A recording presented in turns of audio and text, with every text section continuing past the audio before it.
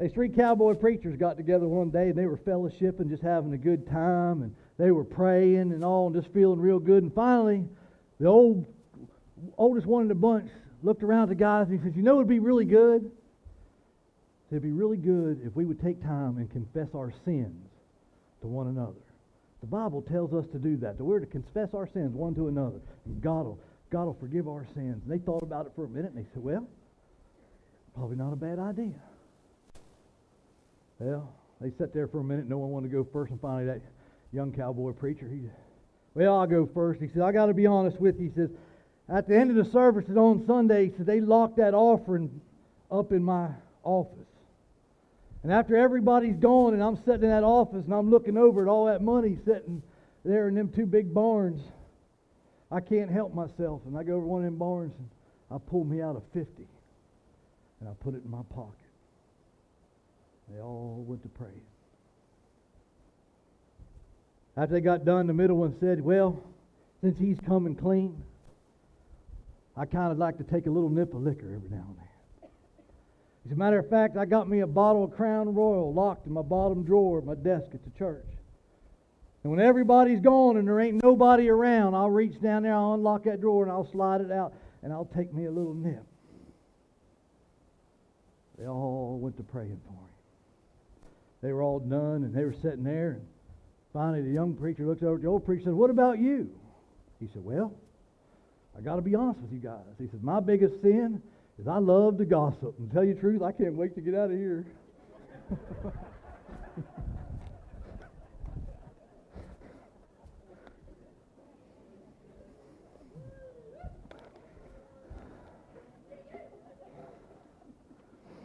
How many of y'all like winning? How many of y'all like losing?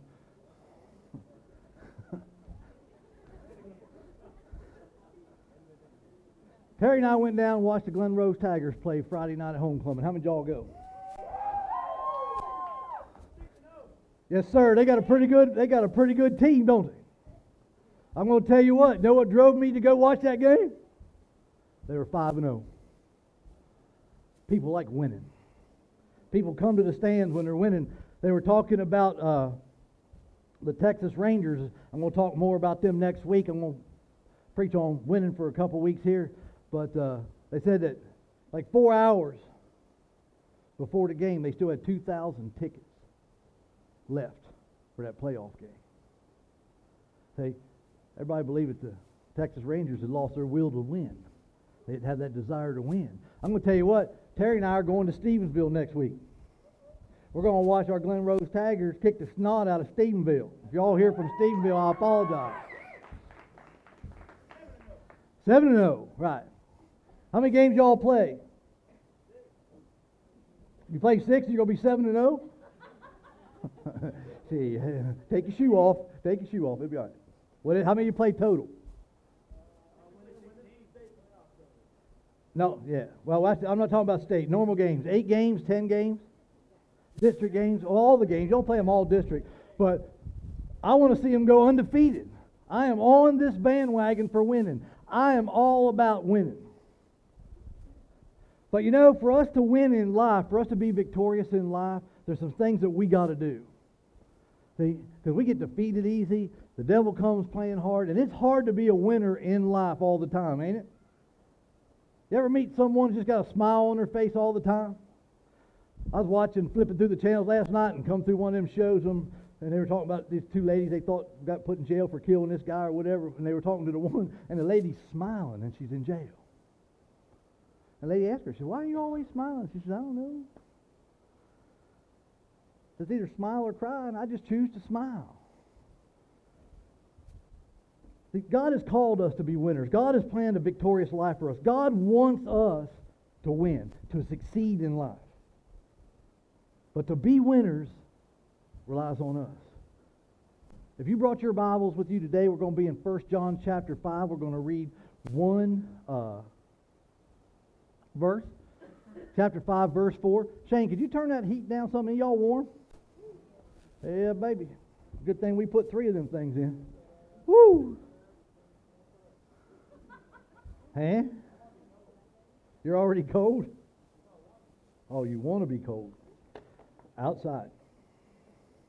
Outside's a good place to be cold. But if we're going to be winners, God said there's certain things we got to do. So for the next 3 weeks, we're going to talk about winning. What it takes to be victorious in life. Does winning always mean in life at getting what you want? We got to clarify that before we start talking about winning and losing. Can you still win and not get the new truck that you want? Can you still win and not get the promotion you want? Because without that, we'll never be winners. If it's based on our succession and possessions, then we're never going to be winners. We're going to be caught up in what we have establishes who we are. God doesn't look about what we got. God wants to know who we are. He wants to know who we are inside. So 1 John chapter 5 verse 4 says, "For whatever is born of God overcomes the world," wins. Whatever is born of God wins. And this is the victory that has overcome the world. It is our faith. And the biggest thing that stops us is the doom and gloom. Anybody know anybody that's always, "Oh no, we'll never make it"? Y'all have heard me talk about this 100 times. You ever known someone like that? It's always downhill. It's always a burden. It's always, "I can't get this and I can't do that." 9 times out of 10, it's always somebody else's fault. But gloom and doom breeds failure. You set yourself up to fail when you're focusing on the gloom and the doom. When you start focusing on the things and the actions and what is caused by little specific things in your life, that's when you start to fail. You can't be a winner when you're sitting there focused on that. You've heard me say 2 or 3 times in the last couple of weeks about if we would be in praise to God, turn our back on the doom and gloom, and be in praise to God, when we turn back around, that doesn't look as big as it is. Life will pull us down. 1 Corinthians 15:57 says, "But thanks be to God, which give us the victory through our Lord Jesus Christ." Have you ever said you are what you eat? Have you ever heard that? You are what you eat. I look like a big old cheeseburger. Maybe some chicken fried steak with lots of gravy. But you know what? It's the same way in our spiritual lives, the same way in our walk. If we want to be victorious, if we want to win, we are what we eat. If we're putting in nothing but doom and gloom, that's what's going to come out. That's what we're going to have. If we're putting in praise to the Lord, if we're putting in our relationship with the Lord, if we're focusing on the Lord, it won't look that bad. See, what comes from a relationship with God is hope. That's not the end. So many people today are so caught up in things. I've heard this expression, "Well, he's a drama king," or "she's a drama queen." You know anybody like that? Everything's big blown out. It's life-threatening and changing. I didn't get my nails done, and they're all worked up about it. I tell you what, you can get on these social media sites, and you wouldn't believe the things that upset people, that just drive them crazy. And I'm like, really? Out of all the things going on in the world and in your life, the lady mispainted one of your toenails? Is the main thing that's driving you to be upset today? I need your life, because if that is the worst thing that's going on, you're having a pretty good day, dude. There is no gloom in that day. If that's the worst thing you got to be upset about is so-and-so did not sit by you in the cafeteria, you're doing great. Man, I tell you what, come hang out with me for a day. You can get caught up in doom and gloom when these compressors start going down and you got 20 people calling you and they need to have this, that, and the other. And you know what? They don't care that you got other people that need stuff, because it's all about what they need to get their things going, to get them running. We can't get focused on the doom and the gloom. If we do, it robs us. Romans 15:13 says, Now the God of hope fill you with all joy and peace in believing, that you may abound in hope through the power of the Spirit. I'm telling you what, we have hope. That's what led us to be winners. That thing is, you might strike out, but you're going to get to bat again. You know what I mean? You might throw an interception. How many of y'all watched the West Virginia game last night? That little quarterback is something. I mean, I'd heard about him and all, got to watch him. But he fumbled twice. Deep in their own territory. He dropped the ball. The other team recovered. It hurt him both times that he fumbled that ball. He could have easily took and focused on the doom and the gloom what happened and went over and sat down on that bench and pouted. And thought, oh, Lord, it's over. I cost them the game. Look at this. No one's going to talk to me. No one's going to want to be in practice. Everybody's going to be mad at me. That's not what he done. He went to the bench. He sat down. He got with his coaches. And he come out and threw a touchdown pass the next series of plays. He says, you know what? I'm going to be a winner. I'm going to focus on winning. I'm not going to worry about the fumble. I'm not going to worry about the doom and gloom. I'm not going to get wrapped all up in the doom and gloom. I couldn't imagine going through life without hope. I said this a whole bunch of times. We go through life without hope. How do you go before a doctor or go under surgery and not have hope? Not have the peace of God that comes with Him. I don't know how we tackle the things of life every day. And I guess if you don't know Christ, maybe that's how it overwhelms you. But I get this peace about me that it's going to be all right. But I'm going to tell you this. It doesn't come automatic. Terry and I had this weekend planned. We were going to go away. We were going to a big roping. Going over to Athens.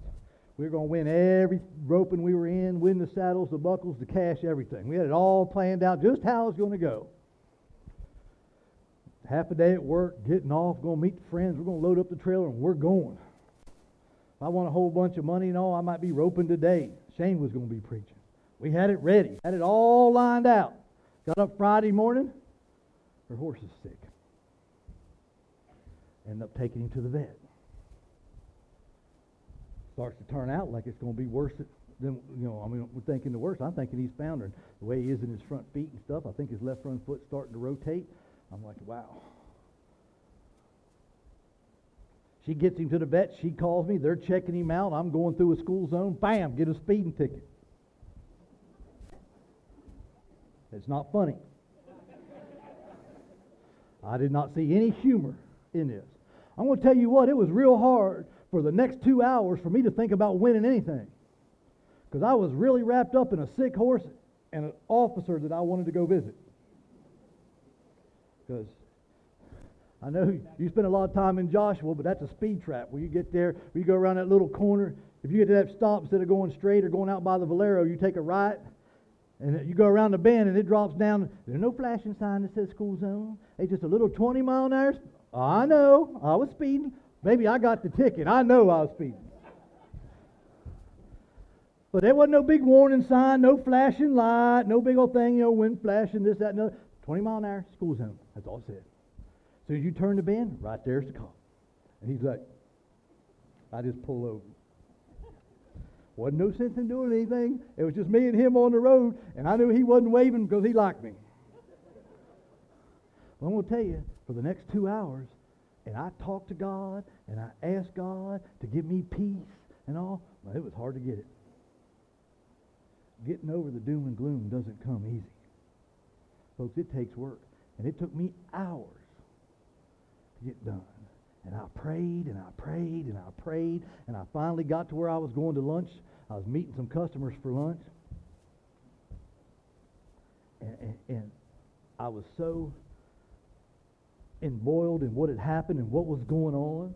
I know I wasn't very good company. But I kept praying.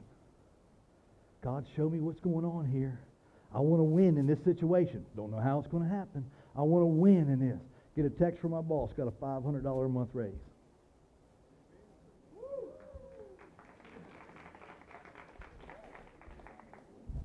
I was winning then. But I didn't give up. I was like that quarterback from West Virginia. It'd been easy to just get wrapped up in and miss that blessing and let it blow right by and just stay focused on, well, it ain't going to matter because I got a sick horse and that horse, and Terry's good roping horse, and what are we going to do if he's foundered, and we're going to have to go get another horse. And, it'd been so easy to just stay focused on the doom and gloom and went right past the blessing. Because I'm going to tell you what, you cannot see the blessing if your eyes are clouded in despair and depression, wrapped up in the doom and the gloom that's going on in life. See, our verse told us, he says in verse 4, for whoever is born of God overcomes the world. He didn't say you overcome this and you overcome that you might get through some things and you might not get through others. He said you're going to overcome the world. Everything that's going to happen to you, you can overcome it. Don't get focused on the downside. Psalm 71:14 says, but I will hope continually and will praise thee more and more. Got to take our focus off the problem. How many of y'all know King David? King David was a winner. Would you agree? Was King David a winner? Absolutely. Love the Lord. The only one in the Bible that God says a man after my own heart. Was his life perfect? Heck no. He had battles. Won some, lost some. Had people trying to kill him. He had failures and difficulties in his life. But he always wanted to win. He didn't focus on the doom and gloom. He didn't focus on what the actual problem was. You know, because when we look at a problem, it grows and grows and grows. The more you dwell on it, the bigger it gets. The more substance you put to it. The fatter it gets, the stronger it gets, the meaner it gets. And every time you look at it, it just makes you want to shake more. But David says, I'm going to look at God. And I'm going to give my praise to God. Facing the giants. Remember that? If we win, we'll praise you. And if we lose, we'll praise you. We're going to keep our focus and our hope knowing that this ain't the end, that this ain't that all-powerful great thing that's just going to kill our lives out and we're just going to be miserable forever. That's not what it is. David had every chance. He had the king of the nation trying to hunt him down and kill him. His best friend was the king's son. He had all kinds of dilemma, but he refused to get caught. Look what it says in Psalms 42:5. Why art thou cast down, O my soul? He's talking to himself. Why art thou disquieted in me? Hope thou in God, for I shall yet praise him for the help of his countenance. I will praise him for his presence in my life. All this is going on in David's life. People trying to hunt him down and kill him. He just thought he was trying to please the king. He went out and win the battle. He just happened to kill more people than Saul did. He was more victorious than Saul. He wasn't doing it for himself. Saul sent him out. He was Saul's number one man. He sent him out there. He did the job. He used to play music for Saul to soothe him. He did everything the king wanted. You ever do that? Think you're doing everything right and it just goes south? And you go, God, why in the world this happened? I've been going to church. I've been going to Bible study. I read my Bible every day. I've been praying. Look at King David. He was appointed and elected by God. Handpicked and chosen. He didn't lead a perfect life. I'll give you another one. How about Jesus Christ? God in the flesh, God's Son. He didn't come down here and live like no king. They were trying to kill him everywhere he went. Ended up nailing him to a cross. Never got caught up in the doom and the gloom. Never focused on all the problems that was happening on. He focused on his Father. And he put his focus on God. And he got through the rough times. He received the blessing and come out on the other side a winner. You ever said, man, I don't know how I got through that? Or I don't know how so-and-so made it through that. I don't know if I could have done that. This might sound bad. How many of y'all got to meet my little grandbaby that was here last week? Isn't he the precious thing you ever seen? Is to me anyway. We got 7 of those. Another one on the way. Was with us for 4 days. Go home. I love you. But the blessing and all was getting overwhelming. Having a little 18-month-old baby. I mean, they're like the Energizer Bunny. There's no off switch. Papa, Papa, Papa, Daddy, Daddy, Daddy, Grandma, Grandma, Grandma, Mama, Mama, Mama. I'm like, chill. Don't you want to take a nap, please? Papa, take a nap.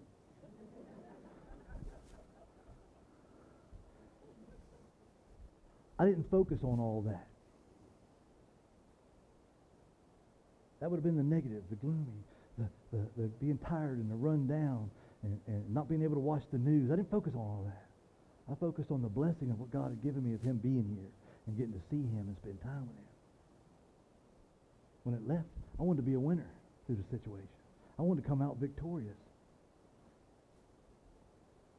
They're talking about moving back. Great. And they can go home every night. But we can get so caught up in life, focusing on the problems. We can get so caught up in life, seeing nothing but doom and gloom. And when we do that, we rob ourselves of God's victory and God's joy and God's hope in our life. You're going to win if you just keep following God. There's a blessing coming, I'll guarantee it. God says, you can't imagine the life I've had planned for you, of great things I've planned for you. How could a God that loved you so much that sent his son to die for you want misery for you? He doesn't. But you're going to go through it. David went through it. Jesus went through it. It's how we handle it. If we want to be winners, it's all how we handle it. I look at that quarterback and think, man, after that second fumble, okay, 1, but now 2. He's getting his team in a point where they could actually lose the game. So easy to just get trapped in that and focus on that. If he would have, I believe in my heart, he would have never come out, played the game that he played, and won the football game. He refused to lose. Folks, we got to refuse to lose. We got to keep that hope in us, that fire in us, that excitement in us. The easiest way to do it, if we want to win, if we want to be winners, if we want to get the win for our team, we need to learn to live a life of praise to God.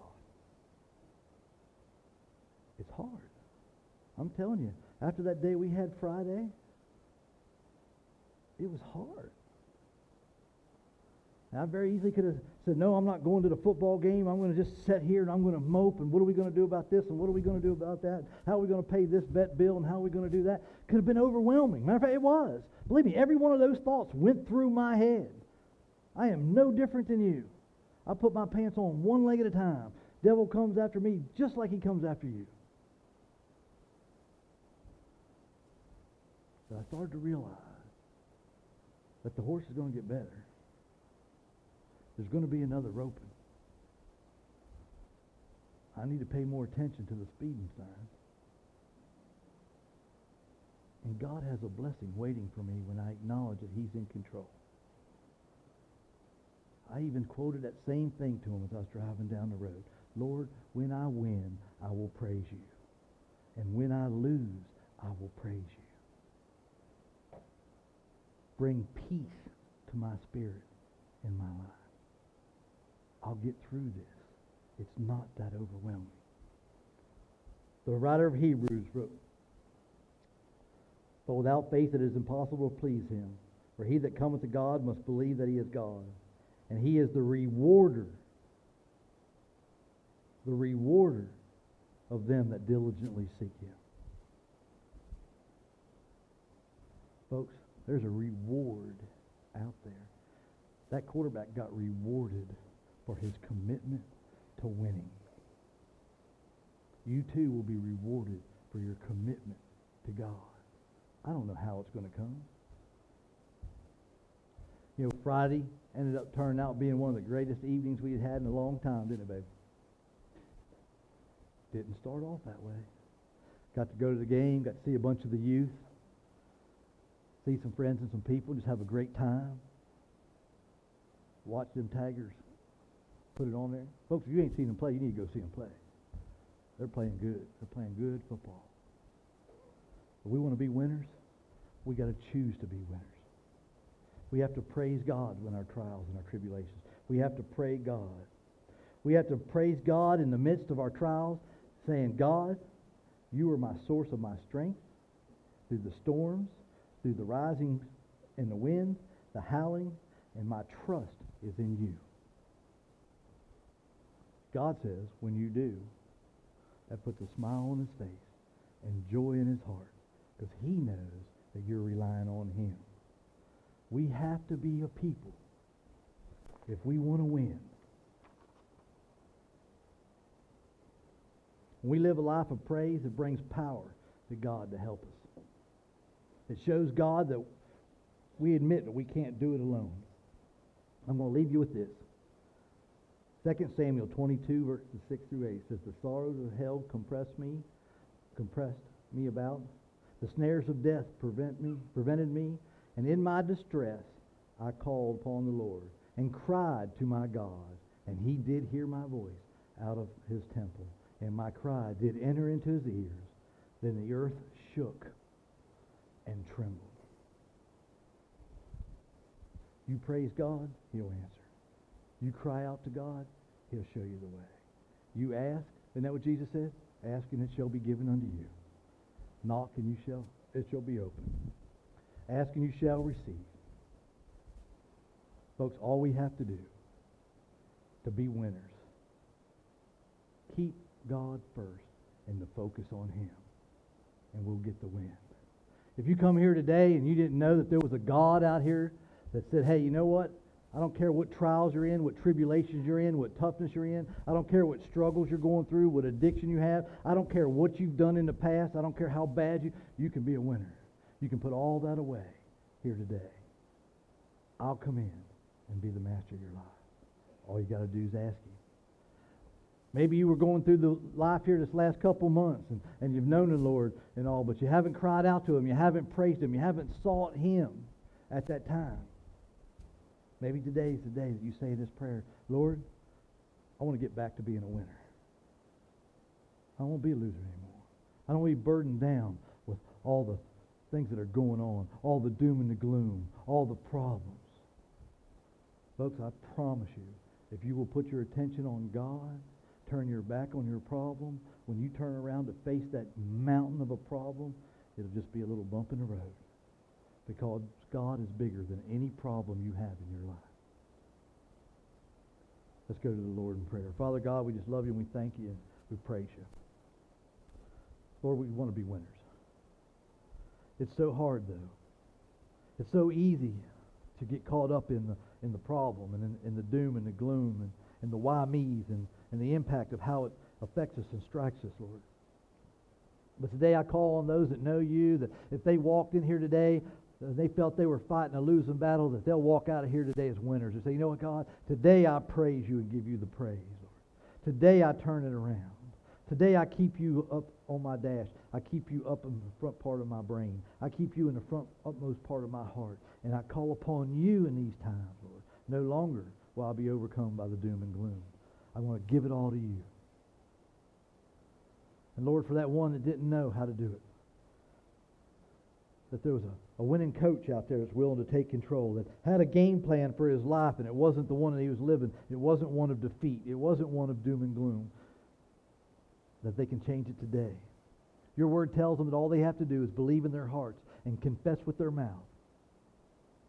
Believe in their hearts that Jesus was Lord and confess with their mouth that you raised him from the dead, you shall be saved. Your word teaches us that by no other name can a man be saved. And that whoever calls on your name shall be saved, no matter what they've done, how bad they feel. They're sitting here right now, Lord, thinking that God could never love a person like them. Today you revealed to them that you could love them perfectly. And I pray that they would follow me in this prayer. They'd call upon that love. That they would say, Jesus, I realize now that I've been caught up in the doom and the gloom. I've been caught up focusing on my problems. I've been caught up in this world. And today I want to call upon you to come in and be the Savior of my life. I believe in my heart, Jesus, that you were God in the flesh. That you walked this earth to be my guide, and that you were crucified on that cross to pay my debt. And I confess that you were raised from the dead. That you sit at the right hand of God right now. And I call on you to come in and be the Lord and Master of my life. And I ask it in Jesus' name. And all God's people said, amen. You ready?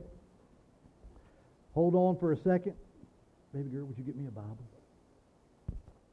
We got one of the greatest things that we get to do here at Happy Trails Cowboy Church is to watch someone open up and say, I want to follow in believer's baptism. That today is the day that I want to take my hobbles off. I want to commit to the Lord, and I want to show the world.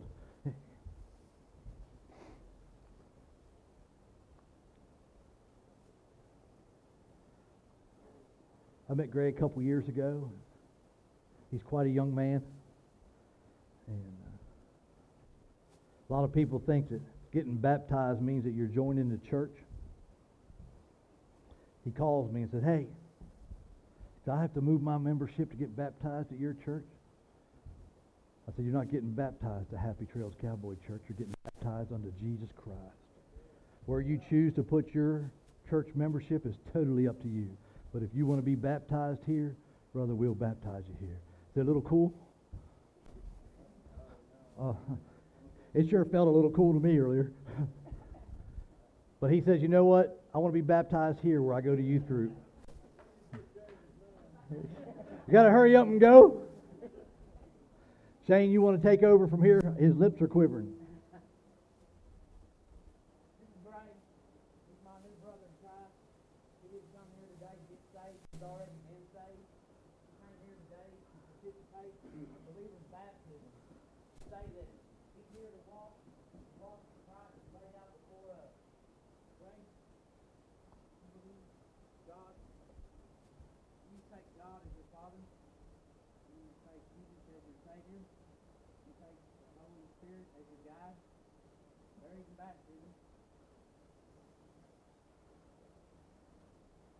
Raised to walk in newness of life.